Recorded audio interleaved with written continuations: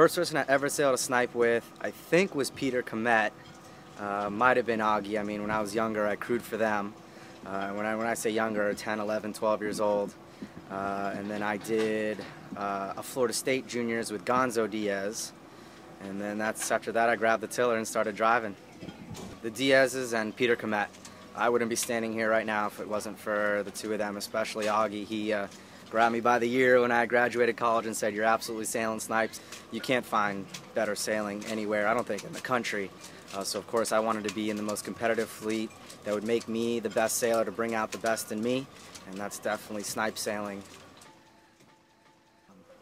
You know, if you pull the right strings and you do the right things in terms of tuning your boat, it doesn't matter what age you are, you can hang with anyone.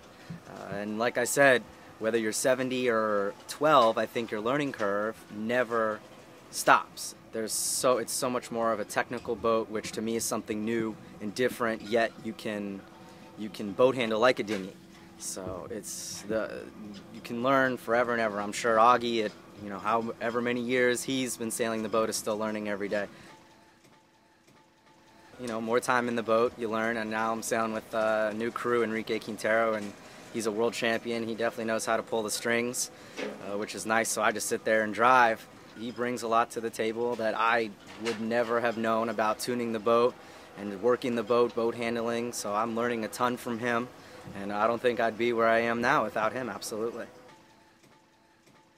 You will learn so much. No matter where you are in your sailing career, you will always learn. You will learn so much in this boat. Everyone's willing to help you, and then the competition, the sailors that are in this class have so much. They are a wealth of knowledge and always willing to help you out, and it will definitely make you a better sailor. This class is more so like that than most other classes in terms of everyone helping each other out, sharing information, what's fast, what works, how you did well, and it's great. It advances everyone in the class.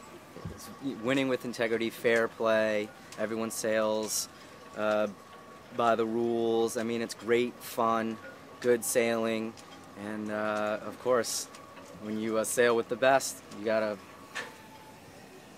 good attitude and keep going.